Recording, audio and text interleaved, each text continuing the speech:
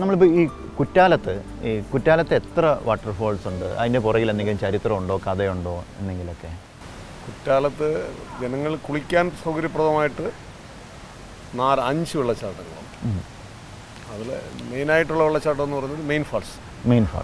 അത് കഴിഞ്ഞ് old false, അത് കഴിഞ്ഞ് 5 ഫാൾസ്. ഈ 3 അരുവികളുമാണ് ജനങ്ങൾക്ക് കുളിക്കാൻ സാധ്യതയുള്ളത്.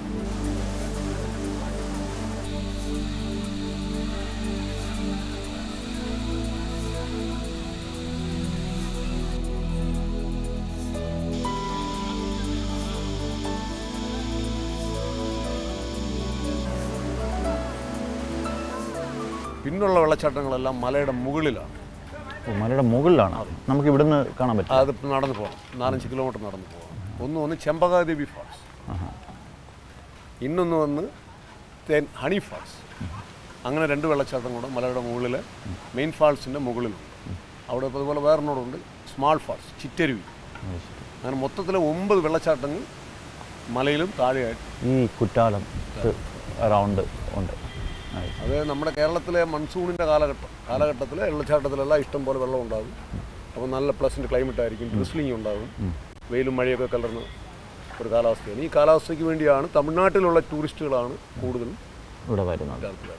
പിന്നെ ഇവർ ഈ വെള്ളത്തിൽ കുളിക്കുന്നുണ്ട്. ഞാൻ ഒരുപാട് അതിൻ്റെ എന്തെങ്കിലും വിശ്വാസമുണ്ടോ? വിശ്വാസത്തെക്കാൾ ഉപരി ശരീരത്തിന് ഏറ്റവും കൂടുതൽ ഉഷ്ണത്തെ തണുപ്പിക്കുന്ന പ്രക്രിയയാണ് കുറ്റാലം വെള്ളച്ചാട്ടത്തിൽ നടക്കുന്നത്. കുറ്റാലം വെള്ളച്ചാട്ടം എന്ന് പറഞ്ഞാൽ it's medicated water, herbal water. വളരെ ദൂരം കിലോമീറ്ററുകളോളം കുഴികളിലും കുട്ടകളിലും വേരും കായും പുഷ്പങ്ങളും ഒക്കെ ഉള്ള കാട്ടിൽ നിന്നും നീരുറവകളായിട്ട് പുറപ്പെട്ട് വന്ന് വീഴുന്ന വെള്ളമാണ്. ഈ വെള്ളം തലയിൽ വന്ന് ധാരയായിട്ട് വീഴുമ്പോൾ, ആയുർവേദ ശാസ്ത്രത്തിലെ തക്രധാര എന്നും പറഞ്ഞൊരു ധാരയുണ്ട്. ജലം കിണ്ടിയിൽ, അതായത് ഭ്രാന്ത് പിടിക്കുന്നവർക്ക് കിണ്ടിയിൽ വെള്ളം കൊടുത്തിട്ട് ഇടവിടാതെ കിണ്ടിയിൽ വെള്ളം ഒഴിക്കുന്നത് നമ്മുടെ ഒരു മരുന്ന് രീതിയുണ്ട്, ചികിത്സാ രീതിയുണ്ട്. അതിന് സമമാണ് അതുകൊണ്ടാണ് ആൾക്കാർ വന്ന് കുളിക്കുന്നത്. ഇത് തണുക്കുമ്പോൾ ശരീരത്തിലെ ഉഷ്ണം കുറയുമ്പോൾ പിത്തം കുറയുന്നുണ്ട്. എന്ത് സംഭവിക്കുന്നു പറഞ്ഞു കഴിഞ്ഞാൽ നമ്മുടെ എൻസൈംസ് എല്ലാം റിജുനേറ്റ് ആകും. ഇറ്റ് ഈസ് എ റിജുനേഷൻ പ്രോപ്പർ ഒരു ഇതാണ്, പ്രോസസ്സാണ് ആക്ച്വലി ഇവിടെ കുളിക്കുന്നത്. ആരെങ്കിലും കുളിച്ചു കഴിഞ്ഞാൽ നല്ല വിശക്കും, കാരണം ലിവറും അതൊക്കെ നല്ലപോലെ ഫങ്ഷനാണ്. അതാണ് അത്. കുറ്റാലത്തിലെ ആളുകളെ, തമിഴ്നാട്ടിലുള്ള ആളുകളെന്ന് പറഞ്ഞു കഴിഞ്ഞാൽ എല്ലാ വർഷവും വരുന്ന ആളുകൾ തന്നെയാണ് ഈ വരുന്നത്. ഒരു ഗ്രൂപ്പായിട്ട് വരും, ഫാമിലിയായിട്ട് വരും, വർക്കേഴ്സുമായിട്ട് വരും, മുതലാളിമാർ വരും, കൂട്ടുകാർ തമ്മിൽ വരും. അതിന് 2-3 ദിവസം താമസിക്കും, ആഹാരം കഴിക്കും, പോകും, കുളിക്കും, എല്ലാ ഫാൾസിനും പോയി ചുറ്റി നടന്ന് കുളിക്കും. അതാണ് കുറ്റാലത്തിൻ്റെ മെയിനായിട്ടുള്ള ഈ 3 മാസം സീസൺ കാലത്തിൻ്റെ പ്രത്യേകത.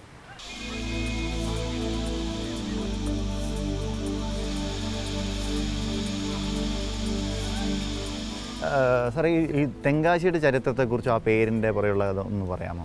ഈ തെങ്കാശി എന്ന് പറയുന്നത് തെക്കൻ കാശി എന്നാണ് അറിയപ്പെടുന്നത്.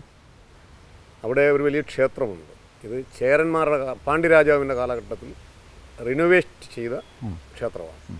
പക്ഷേ അതിൻ്റെ ചരിത്രം എന്നൊക്കെ പറയുന്നത് ഏകദേശം സംഘകാലം 7,000 വർഷങ്ങൾക്ക് മുമ്പുള്ള ദ്രവിഡിയൻ കൾച്ചറിൻ്റെ ഭാഗമായിട്ട് ശൈവശാസ്ത്രത്തിൽ, അതായത് ശിവനുടെ അമ്പലമാണ്. ശിവനും പാർവതിക്കും വടകാശിയിൽ വെച്ച്, യമമലയിൽ വെച്ച് കല്യാണം നടന്നു. തിരുക്കല്യാണം എന്നാണ് അത് അറിയപ്പെടുന്നത്. ആ തിരുക്കല്യാണ സമയത്ത് എല്ലാ ജീവജാലങ്ങളും ഭഗവാന്റെ കല്യാണം കാണാൻ വടക്ക് പോകും, യമഹമലയിൽ പോകുമ്പം മല താന്നു പോകും.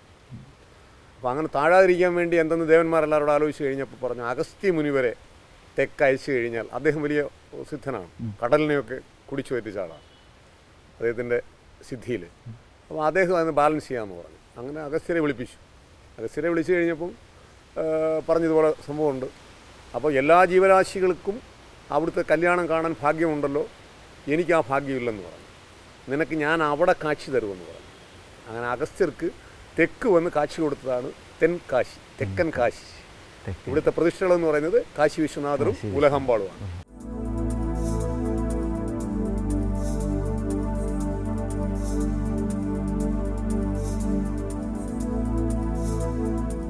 ആയിരത്തി 1986 പിന്നെ MGRൻ്റെ കാലഘട്ടത്തിലാണ് ആ ഗോപുരം വീണ്ടും ഉയർത്തി റിനോവേറ്റ് ചെയ്തത്.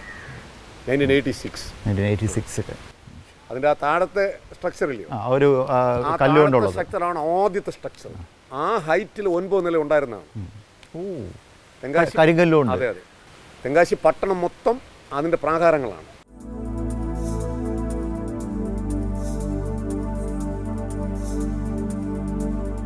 ക്ഷേത്രത്തിൻ്റെ പ്രാകാരമാണ് തെങ്കാശി ടൗൺ മൊത്തം. അതിനിവിടെ ഔട്ടറിലൊക്കെ അതിൻ്റെ ഈ പ്രാകാരങ്ങളുടെ ഭാഗങ്ങളും അവിടെ മുരുകൻ്റെ ക്ഷേത്രങ്ങളൊക്കെ അതൊക്കെ ഇപ്പം ന്യൂലി ഡെവലപ്ഡാണ്. അതാണ് തെങ്കാശിയുടെ പ്രത്യേകത. അഗസ്ത്യ മുനിവർ തെക്ക് വന്ന് ബാലൻസ് ചെയ്യാൻ വേണ്ടി വരികയും ഡെവലപ്പ് ചെയ്യുകയും ക്ഷേത്രങ്ങൾ ശിവൻ്റെ ക്ഷേത്രങ്ങളൊക്കെ സ്ഥാപിക്കുകയും ശൈവ സിദ്ധാന്തത്തെ കൊണ്ടുവരികയും ചെയ്തു. നമ്മൾ കേരളത്തിൽ നിന്ന് മറ്റ് സ്ഥലങ്ങളിലേക്ക് യാത്ര ചെയ്യുമ്പോൾ നമ്മൾ അവിടെയുള്ള ആളുകളുടെ സംസ്കാരം അത് മനസ്സിലാക്കാൻ ശ്രമിക്കാറുണ്ട്. അതുപോലെ തന്നെ നമ്മളിപ്പം 1, 2, 3 ദിവസത്തെ ഒരു ട്രിപ്പ് പോയി തിരിച്ചു വരുമ്പോഴത്തേക്കും നമ്മൾ എത്ര ഭക്ഷണ പദാർത്ഥങ്ങളാണ് കഴിക്കുന്നത്, ഏതെല്ലാം ടൈപ്പ് ഫുഡാണ് നമ്മൾ കഴിക്കുന്നത്. അപ്പോൾ അതിൻ്റെയൊക്കെ രുചിക്കൂട്ടുകൾ ഒന്നിനൊന്ന് വ്യത്യസ്തമായിരിക്കും. അതും ഈ യാത്രയിലുള്ള നല്ലൊരു എക്സ്പീരിയൻസ് ആണ്.